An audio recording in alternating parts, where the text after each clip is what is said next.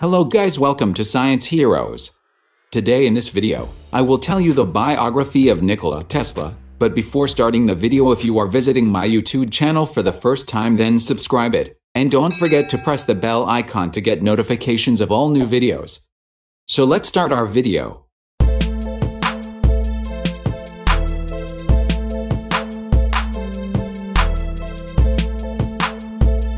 Nikola Tesla, born July 10, 1856, Smiljan, Austrian Empire, now in Croatia, a Serbian-American inventor and engineer who discovered and patented the rotating magnetic field, the basis of most alternating current machinery. He also developed the three-phase system of electric power transmission. He immigrated to the United States in 1884 and sold the patent rights to his system of alternating current dynamos, transformers, and motors to George Westinghouse. In 1891, he invented the Tesla coil, an induction coil widely used in radio technology. Tesla was from a family of Serbian origin. His father was an Orthodox priest. His mother was unschooled but highly intelligent. As he matured, he displayed remarkable imagination and creativity as well as a poetic touch. Training for an engineering career, he attended the Technical University at Graz, Austria, and the University of Prague.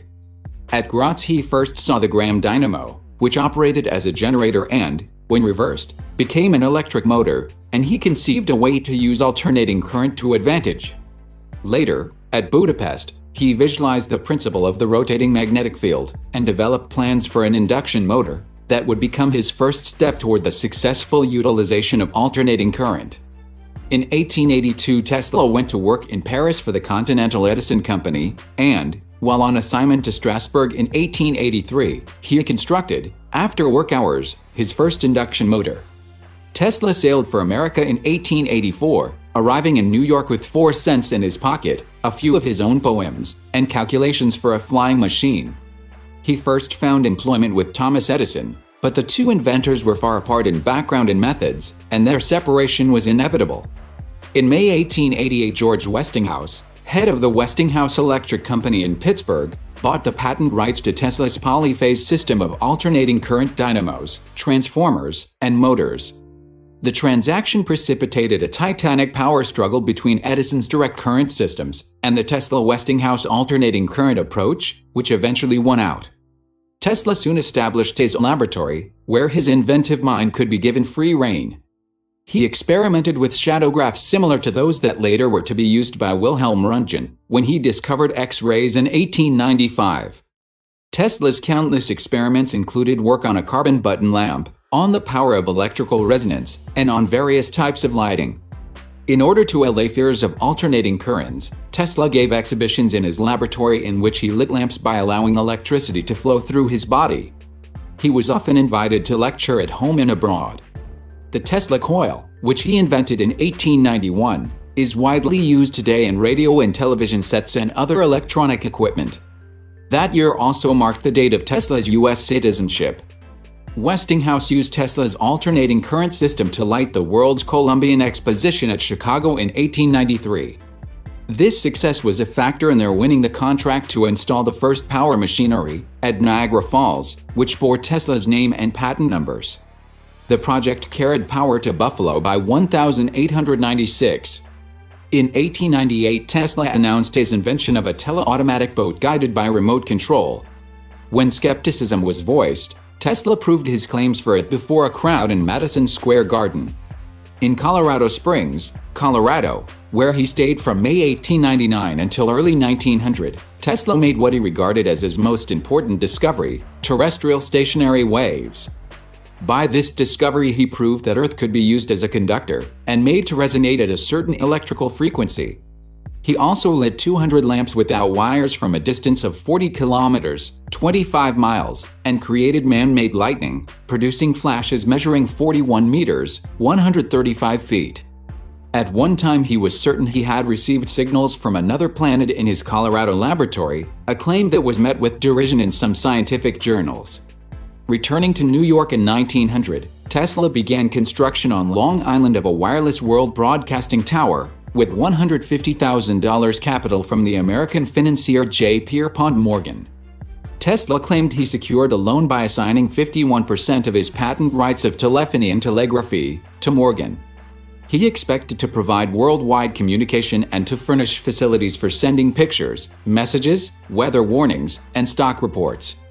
The project was abandoned because of a financial panic, labor troubles, and Morgan's withdrawal of support.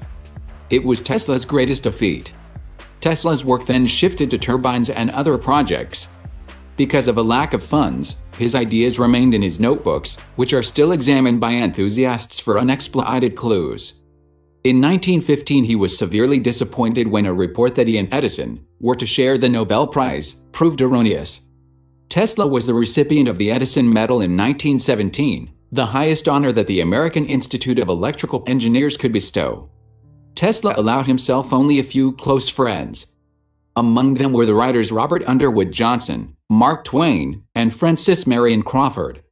He was quite impractical in financial matters and an eccentric, driven by compulsions and a progressive germ phobia. But he had a way of intuitively sensing hidden scientific secrets and employing his inventive talent to prove his hypotheses. Tesla was a godsend to reporters who sought sensational copy, but a problem to editors who were uncertain how seriously his futuristic prophecies should be regarded.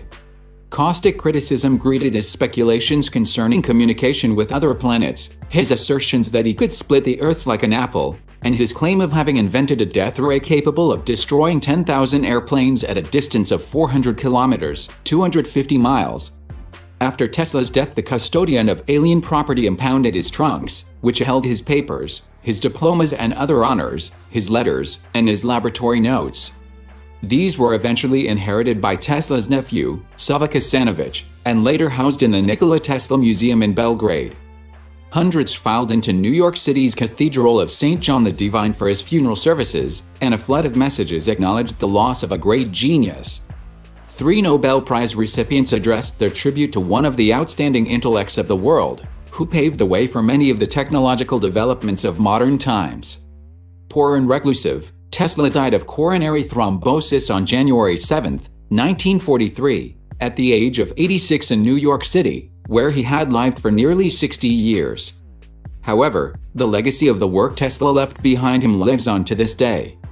In 1994, a street sign identifying Nikola Tesla Corner was installed near the site of his former New York City laboratory, at the intersection of 40th Street and 6th Avenue. In the end, if you liked the video, give it a thumbs up, share with your friends, and don't forget to subscribe, Science Heroes.